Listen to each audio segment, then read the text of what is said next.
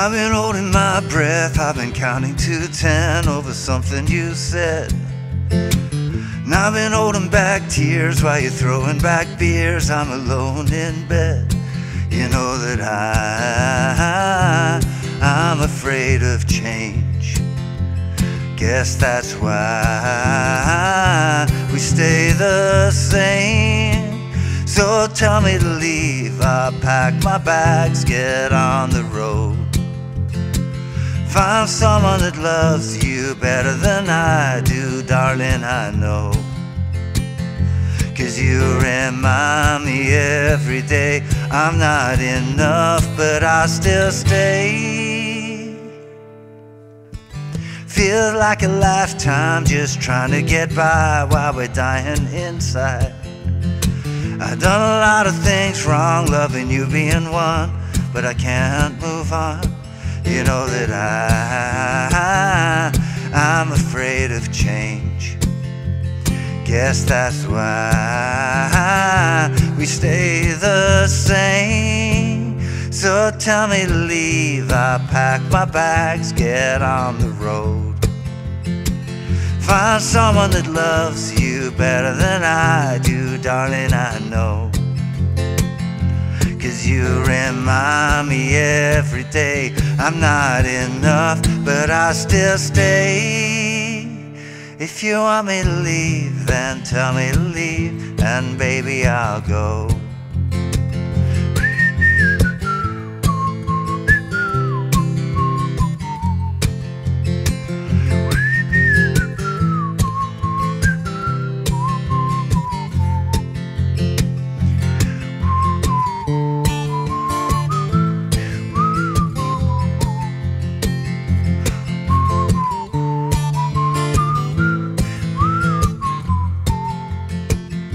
'Cause you remind me every day I'm not enough, but I still stay. Hey, how you doing? Justin here. Today we're checking out a beautiful song by Noah Cyrus. It's called July, but that word isn't actually mentioned in the song at all. A little interesting fact for those of you who haven't got your fingers on the pulse of pop, Noah is actually the daughter of Billy Ray Cyrus, if you remember that old classic, The Achy Breaky Heart, and the sister of Miley Cyrus. What a talented family this one is. Really, really nice song, this one. It's involving mostly open chords, but we've got an F chord. There are a few different approaches that we can use for F. If you're a real beginner and you're just getting started, you can use like a smaller F major 7 chord or a mini F. If you're a little bit more advanced, you might like to try reaching over with the thumb to grab the bass note of the F. I'll talk through a few of those different options. The strumming is also an interesting one because if you're a beginner, you might want to stick with real simple strumming using a pick. You could use lots of different strumming patterns here, but if you want to get a little bit more into it, I'd recommend trying to do this finger strumming thing where we're playing the bass note with the thumb and strumming with the finger, but that's not necessary. Okay, so you can definitely play the song kind of simply using easier chords and a pick to strum, or strumming with your fingers. Or if you want to get a little bit more detail into playing it just like the record, we get into a little bit of palm mute, picking out the bass note with the thumb. So it's a song that I call a grower. So you can start real simple, and as you develop your guitar skills, you can start to incorporate these new ideas. And it's just a beautiful song, lovely, like acoustic guitar and voice. And a bit of whistling, if you can whistle. Yeah, excuse the slightly croaky thing. I've got a bit of a cold going on, so I'm thinking that performance at the front there might have been a bit subpar, but I'm not letting a cold stop me from delivering my guitar lessons. Anyway, let's get to a close-up and check out the chords first of all. Alrighty then, so the chords for the intro. The first one you need is an A minor. Hopefully most of you are familiar with that. If you're not familiar with the easy open chords, go check out the beginner course over on JustinGuitar.com. It's all there for free. Teach you how to play all of these chords nicely. Then you need a C chord, which again, I'm hoping you're familiar with.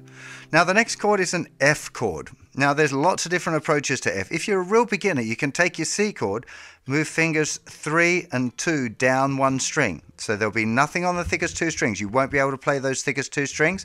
Then it'll be 3rd fret, 2nd fret, 1st fret, open. Okay, so I've been holding my breath, I've been counting to 10 over something you said. Works well, this F major 7. If you're feeling a little bit more adventurous, you might like to try moving the 3rd finger over to the 3rd fret, or it won't move if you're changing from the C. Little finger goes down on the 3rd fret on the 4th string. So this time you don't play just the thicker string, and you're going to play 3rd fret, 3rd fret, 2nd fret, 1st fret, and the open string. Technically this is called an F major 7/C, but whatever, it's just a variation of F. So you got this little F major 7, and you got the F major 7 over C. If you can do that one, you might like to try flattening your first finger down. So then you've got 3rd fret, 2nd fret, 1st fret, 1st fret. So your first finger is doing like a little mini bar there. Now, if you happen to be a more advanced guitar player, what you might like to try is this little mini F chord like this. So the same as the F over C, but 3rd finger's back on the 4th string. And then your thumb reaches over to grab this bass note. So the bass note is played by the thumb, and then the 3rd finger is playing this. The 5th string is usually muted. I do a clever thing sometimes where I put my 3rd finger in between the 2 strings, and I can hold 2 strings down with 1 finger. That's definitely not a beginner thing, or if you're new to the thumb over technique. So usually the 3rd finger would be on the 4th string, muting the 5th string, so that one's not sounded. So you'd have 1st fret, mute, if I can make myself mute it, then 3rd fret, 2nd fret, 1st, 1st. Okay, that would be the different options you got for F. So I'm just going to say F when I'm doing the lesson. It can be whichever one of those things you're capable of doing. So the intro starts with A minor, 2, 3, 4, C, 2, 3, 4 to F for 2 bars. F, 2, 3, 4, and again, A minor, 2, 3, 4, C, 2, 3, 4, F, 2, 3, 4, F, 2, 3. So the verse. I've been holding A, C, and it's going to F for 2 bars again. A minor's holding back C while you're throwing back F. I'm alone in another bar of F. You know that A minor C is afraid of F. That's kind of funny. Guess that's A minor C. We stay the F. So that whole section there is all A minor for 1 bar, C for 1 bar, and 2 bars of F for the intro and all of the verses. There is a little step up, which we're going to talk about in a little bit. But first of all, let's nail down the chords in the chorus. So the chorus starts with the C chord. The very first time it does the C chord, it also does like half a bar of C and half a bar of A minor. But I think the second time through and subsequent ones, it's going straight from the C to the A minor. So my suggestion would be to do 1 bar of C and 1 bar of A minor. If you want to be like super duper pedantic and play it just like the record, then you do C for 1 bar, C for another half bar, and then to the A minor. But I don't think most people will notice if you go straight to the A minor. So my recommendation would be, so tell me to C, I'll pack my A minor, get on the F. Find someone that A minors you better than C does, darling, I F. 'Cause you're a G chord every day. I'm not an A minor, but I still D minor. Let's go through that chord progression again. So it's C, then A minor, then F. 2 bars. Find someone that now it's A minor to C, and then to F. Okay, it's important to get that. So the first time it's going C, A minor, F, F, then it goes A minor, C, F, F. Then it's this second part of the chord progression, which is going the G, U to G chord every day. Now this, I should explain this one. G again is one of those chords where there are lots of different approaches. I tend to use my 3rd and 4th fingers here because it feels the nicest in this. You can see I don't have to move my hand much. It's just simpler that way. If you want to play G like a traditional way, or just with fingers 3 and 4, or 1, 2, 3 and 4, if that's the one that feels most comfortable for you, any of those will do. But I tend to use this kind of folky G with just my 3rd and 4th fingers because it feels easiest for me. So I'm doing what's easiest for me. If it's easier for you another way, totally legit. So that chord progression, it's going to the G chord, because you're a G chord every day. I'm not an A minor, but I still D minor. So we've got a new chord there, D minor. I tend to use my 4th finger there on the 2nd string, but some people prefer to use their 3rd finger. Again, it doesn't really matter. My little finger's already in that fret, so it kind of makes sense, but it doesn't matter. Use the one that's comfortable for you. Let's go through that chorus one more time. So tell me to C, I'll pack my A minor, get on the F. Find someone that's A minors you better than C does, darling, I F. 'cause you're a G chord every day, but I'm A minor, but I still D minor. And on the D minor, you're just going to do a strum, probably with your first finger, even if you're doing the fingerstyle one, just a little down strum there, and it holds. Then we're into verse 2, which is exactly the same as the first verse, so A minor, C to F, F, that chord progression. Then it goes into a chorus. There's a little pause at the end of that second verse, actually, just before it goes into the chorus. You should be able to hear that if you listen to the original recording. Speaking of which, listening to the original recording and playing along, very, very important. I encourage you to do that as much as you can. Even if you're doing simpler strumming or simplified chords, playing along with the original recording or a backing track, like you might find in the Justin Guitar Lessons and Songs app. You might want to check that out as well. Great for, having the kind of karaoke backing tracks to play along with, especially if you don't like singing. So you play through the chorus. This time, there's time before the whistling bit, it has an additional section. So after the whole chorus, I know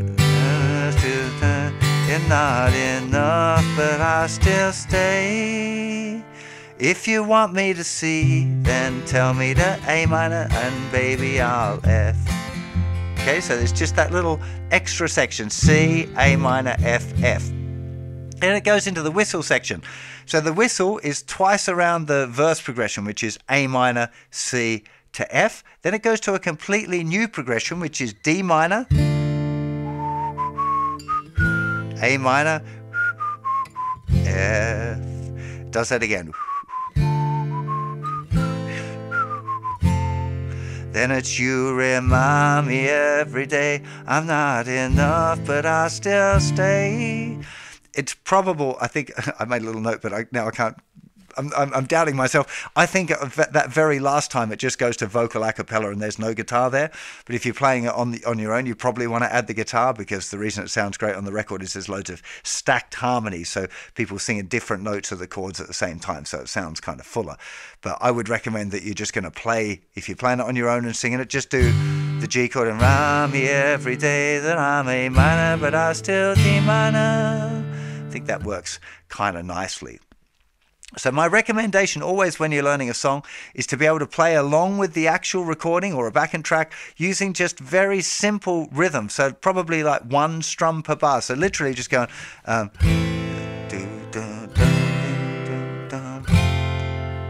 with whatever F chord you're using, just literally strumming along like that, making sure that you got the chord changes right before you introduce any rhythm. So A minor. I've been holding my breath, I've been counting to 10 over something you said. Just making sure that you got those chord changes fast enough, because what you don't want to do is introduce the idea of playing a wonky rhythm. You don't want to be going, I've been holding my breath, I've been counting to 10 over something you said. That's a really bad habit to get into, which is why the backing track thing is such a good idea, because it teaches you not to make mistakes with the rhythm. It's the most common thing, mistake that beginners make, is introducing this idea of being able to stop the rhythm. Rhythm shouldn't stop. Rhythm is a groove. It's really important that you just simplify the rhythm till you get the chords fast enough to play along, then introduce the rhythm. So there are lots of different options here. It's kind of fast. So you think of 1, 2, 3, 4, 1, 2, 3, 4. So strumming like on every beat would sound a little bit weird to me. Like, I've been holding my breath, I've been counting to 10 over something you said. I'm not sure that's, if you're playing it with a pick, I feel like that's kind of a little bit weird. Playing just on beats 1 and 3 would kind of work. So going, I've been holding my breath, I've been counting to 10 over something you said. It'd be like 1, 2, 3, 4, 1, 2, 3, 4, 1, 2, 3, 4. If you want to get a little bit more fancy, you might like trying to pick out the bass note. So going, that sounds kind of much more like it. So in this sort of case, you're going 1, 2, 3, 4. You're playing a bass note. So whether you're doing it with if you're doing it fingerstyle, you use your thumb, but we'll talk a bit more about that in a second. I'm talking about if you're using a pick, you'll be playing just the bass note, then the chord. 1, 2, 3, 4, 1, 2, 3, 4, 1, 2, 3. It's a really nice progression if you want to use a pick and just strum it on. But there are lots of different approaches to this. Do remember, if you get into picking out the bass note, that you might introduce the little climb up. So between the A and the C, it goes 1, 2, 3, 4, 1. Okay, so it's just the second finger's moving over to the note B, which is the second fret of the fifth string. 1, 2, 3, 4, 1, 3, 4, 1. Open A string, that's the fifth string. Second finger, second fret, going up to the C. 1, 2, 3, 4, 1, 2, 3, 4, 1, 2, 3, 4, 1, 2, 3, 4.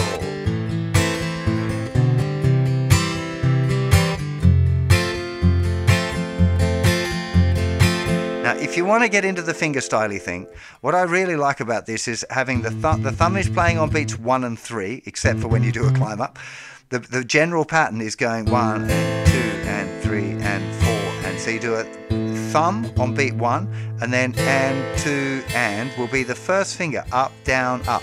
Okay, 1 and 2 and 3 and 4 and 1 and 2 and 3 and 4 and. So you probably want to spend a bit of time working on that first of all. In fact, let's do a little bit of a close-up on that.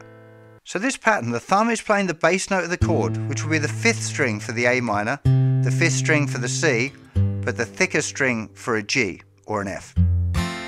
Okay, so it's moving around where you're going to play the thumb.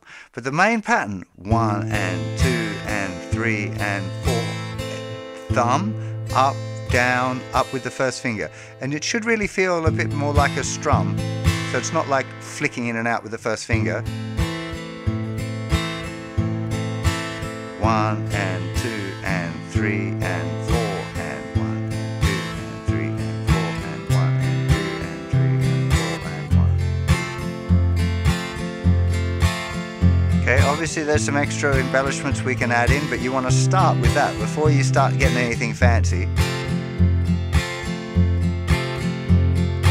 1 and 2 and 3 and 4 and 1 and 2 and 3 and 4 and 1 and 2 and 3 and 4 and 1. And you, the G, it stays on the thicker string. A, I'm not in A minor, it's the fifth string to D minor. Okay, if you wanted the rhythm for the D minor, you'd be playing the fourth string, that's the note D.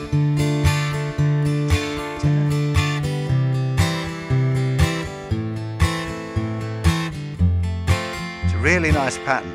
On the original recording there is another element to it, a bit more advanced, where you use the palm of your hand to sit on the strings a little bit, right back where the bridge is, and then you get a bit more muted. Makes the bass sound a little different to the chord. It's nice. Okay, but then it's a little bit more advanced technique. Like I said, all I'm doing is resting the kind of middle part of my palm on those bass strings. Not all of the strings like that, just the bass strings. And then we end up 1 and 2 and 3, 4, 1. So you're using the thumb, and you can still get a little up brush with the first finger. 1 and 2 and 3, 4, 1. So it's just like, and you might get wrong notes there, like in between the. Like it's just strumming whatever, it doesn't really matter. Should be nice and light, that first finger. 1, 2, 3, 4, 1 and 2 and 3, 4, 1, 2, 3, 4, 1, 2, 3, 4. I've been holding my breath, I've been counting to 10 over something you said. I've been holding back tears, I've been holding back fears, I'm alone.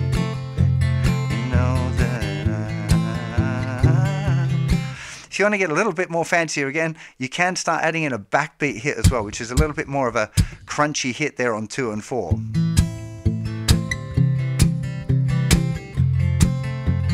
So you can see I'm actually kind of lifting my arm up now and trying to do, the palm has to hit first before the first finger hits to get this little percussive hit. The percussive hit's probably a little bit beyond kind of beginner stages, but it's included in quite a few lessons over on the website, so you might want to check out muted hit in your rhythm or muted hit strum. You'll find full lessons on how to actually practice doing that. Well, I think we're about there with this tune. I really hope that you enjoy learning it. It's a great grower because you can play it real simple and you can add in more and more detail as you progress on your guitar journey.